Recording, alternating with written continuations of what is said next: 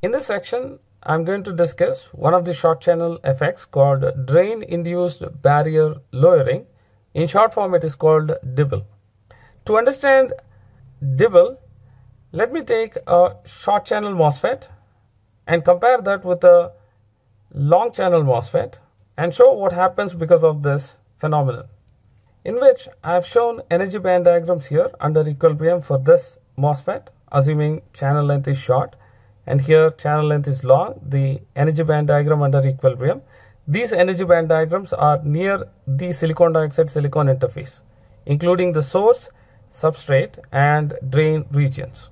And of course, so far we have taken that source and drain are grounded. That's why we had this figure. Now, under normal operation mode of MOSFET, we would increase the drain potential higher than source. Let's say drain potential is increasing.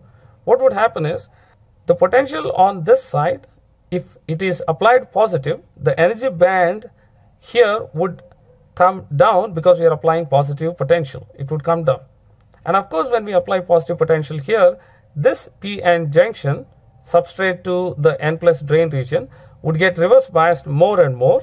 The depletion region in this junction would increase into the substrate region. In that case, this transition region would increase and this energy band in the drain region would come down. So let me draw that figure here. This is how the energy band diagram would look. As this junction is reverse biased, the Fermi levels would split near the junction, where the difference would be Q times VDS, assuming that bulk and source are connected together and grounded. Now let's do the same thing on this side where it is short channel MOSFET.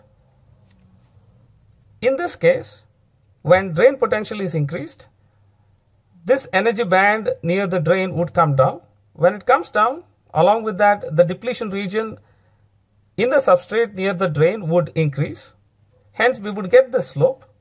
But if you see, the effect of this bending is more relatively compared to this because the available channel length itself is small. Now, if we increase the drain potential even higher, let me draw what happens to this energy band diagram. So the energy band diagram, when VD is increased even beyond this point, the depletion region width even increases. To start with, under equilibrium, when source, gate, drain and bulk were grounded, we had a clear barrier between source and drain. When we increased the drain potential, the energy band diagram went down at this side on drain, which had this slope because there was a depletion region extending into the bulk region. And if we increase even further, it tends to go to a point where even this barrier height has reduced, which means the drain is controlling the barrier height here. That's why it is called drain induced barrier lowering. So the barrier has been lowered. In fact, if you observe, as we discussed throughout, that gate is the one which is supposed to control the barrier between source and drain, so that when potential is applied across drain and source, there would be current flow. Now, in this case, what's happening is the barrier is in fact controlled by drain just because the channel length is small. So how we define channel length was small? We defined it as if the channel length is comparable to the sum of the depletion regions on source plus the depletion region on the drain.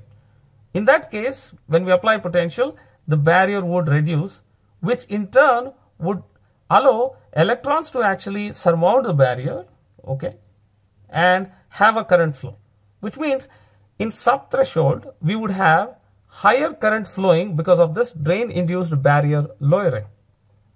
Whereas in long channel MOSFETs, because the length is very high compared to the depletion width sums, so it only keeps extending within the given operating voltages. Hence, in long channel MOSFETs, we wouldn't see this barrier lowering because of the drain potential increase in the operating voltages.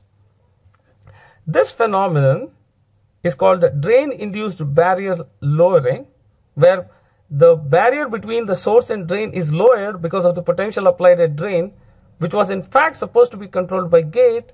Now drain is doing that.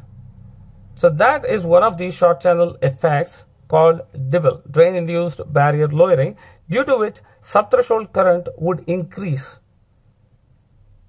In fact, there is an extension to this topic, drain-induced barrier lowering, which is called the bulk punch-through. So the question is, as we increase the drain potential, the barrier keeps decreasing. So if we keep increasing the drain potential even higher, what happens is the barrier potential even reduces, in which case the electron flow from source to drain would be uncontrolled, where the current flow would be really high. And in fact, we are not controlling the channel creation from gate here. We haven't touched the potential at gate. And yet there is a current flow which we call leakage current. And this leakage current would be very high. And the gate can no longer turn the device completely off and loses control of the drain current. This is one of the very important points where the entire bulk region has been punched through, because the depletion region extension from the drain would reach and contact the source side, in which case there is no barrier between the source and drain. And of course that barrier was not controlled by gate here. It was controlled by the drain, in which case the gate loses the control which was supposed to be controlling the channel here. It happens in short channel MOSFETs.